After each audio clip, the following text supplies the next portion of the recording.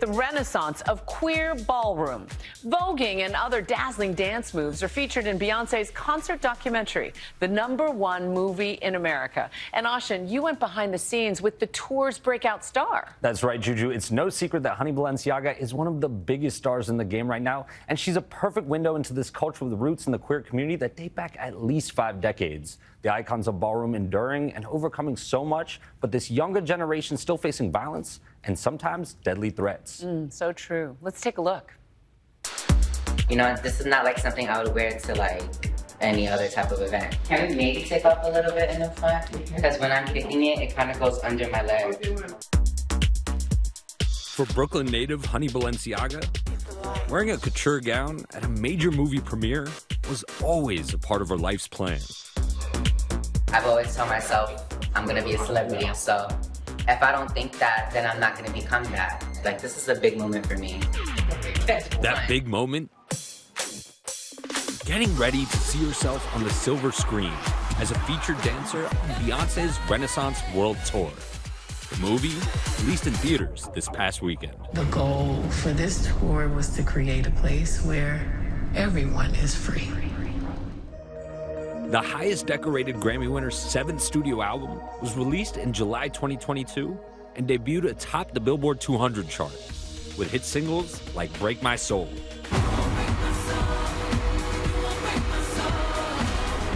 Fan favorites like Summer Renaissance. I wanna house you and make it take my name. Renaissance embraces the dance music styles of disco and house. That sound, nurtured by an underground queer community of the 70s, 80s, and 90s in New York City. A still thriving scene where Queen Bee's team scouted the tour's dancers. I love them. I owe them everything. And the tour's breakout star, 22-year-old Honey. She's proven herself a formidable dancer, conquering the main currency in competitive ballroom, voguing.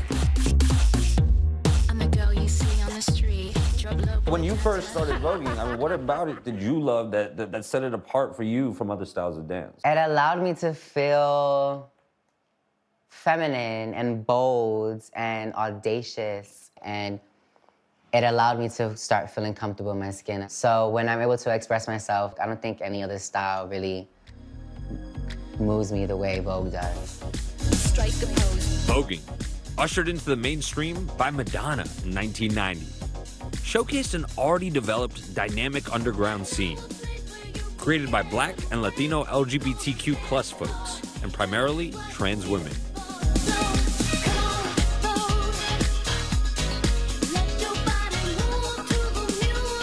I always wanted to be a woman, but I never wanted to be a poor Black woman. Long before voguing was a household term, Junior LaBeija made their name in this building on 129th Street in 1980s Harlem, once known as Elks Lodge, and the birthplace of what would become known as ballroom. In ballroom, it was a gay pageant. You fit a category, whether it be face, realness, sex siren, high fashion, walking down Fifth, folk realness.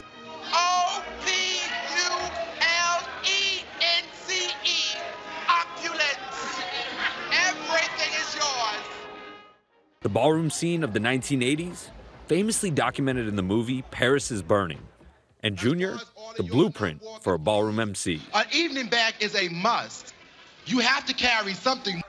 Heavily inspired by Junior himself, Billy Porter's character as the MC in FX's drama series, Pose. Just place that jacket in the Christmas ornament box and we'll get back to you. Pose is a story about a chosen family of LGBT and queer kids who gather up together to go to these competitions that make them feel good, that gives them a voice in the world, that lets them feel like somebody. Come on, don't keep me in suspense. Rip the Band-Aid off. Blanca, the test confirmed that you have HIV. The main character, MJ Rodriguez, she found out she was diagnosed with HIV, and in that time in the 80s, that diagnosis came with a death sentence. When I first saw the face of AIDS is when I came out to the ballroom community. You know, I would see people here today, gone tomorrow. AIDS, a disease for which there is no known cure. 70% of the country's AIDS victims are homosexual. actually see myself fading away. Unfortunately, for people like us, we have mourned and grieved and lost so much, we have a thick skin. I watch my dearest of friends laid in my bed and wanted the world to perceive them as crackheads rather than mention the word AIDS. As the queer community was ravaged by the health crisis, Harlem was hit with a second punch, a drug crisis.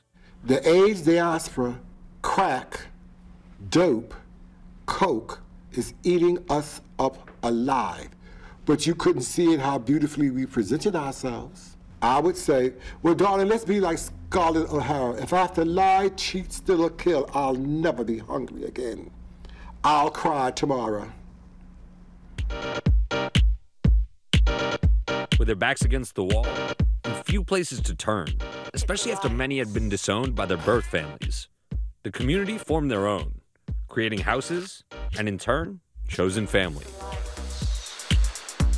I need a place to stay. I need a mother in my life. I need a father in my life. And so the house is there to give you support. The house is there to mobilize together and go into these balls. And am I looking away from the camera or to the camera for the shots? Today, high-profile performers like Honey, whose home is the House of Balenciaga, are voguing at highs that were out of reach for Ballroom's forebearers. Oh, that's hot. Growing up in Brooklyn's East New York neighborhood and drawn to being the center of attention, Honey learned how to dance at a young age. Which came first, dancing or ballroom? I was a theater kid. I love singing, I love acting, I love dancing. I learned ballet, tap, jazz. I was never really surrounded around queer folk or anyone in the LGBT community. I thought it was weird. I was like, why do I like boys? Is this real? Am I supposed to like boys? And ballroom definitely gave me that strength to find the person I want to become and be comfortable in my gender and body identity. Through an after-school program, Honey found an outlet to learn and perfect her dance of choice, voguing with other top voguers in New York. While considered the mecca for the world of ballroom, New York is still, well, New York. And Honey wasn't immune to the city's grit. New York's a tough city to grow up in for anybody. You gotta be a tough cookie. Yeah, what was it like growing up for you? I remember getting called the F word a lot in Brooklyn. There was no one else that was really gay. So it was hard to go to school and feel like I was the only girl in the world. You kind of got numb to the bullying. People were very bold and weren't open to queerness. But one thing about me, ballroom has definitely taught me how to walk with my head held up high. You have to show and walk with this and exude this confidence. Honey parlayed that confidence from the competitive New York City ballroom scene, all the way to sharing the stage with Beyonce. Freaking Beyonce. She's always had her eye on ballroom. Having the biggest artist in the world make such a big statement, very special to not only me, but to ballroom. It's been a meteoric rise for both Honey and ballroom, from the fringes of the Big Apple to pop culture's center stage. But even at the highest of heights, Renaissance is selling out MetLife Stadium. Just miles away, a young man proudly voguing could bring a death sentence. Stay with us.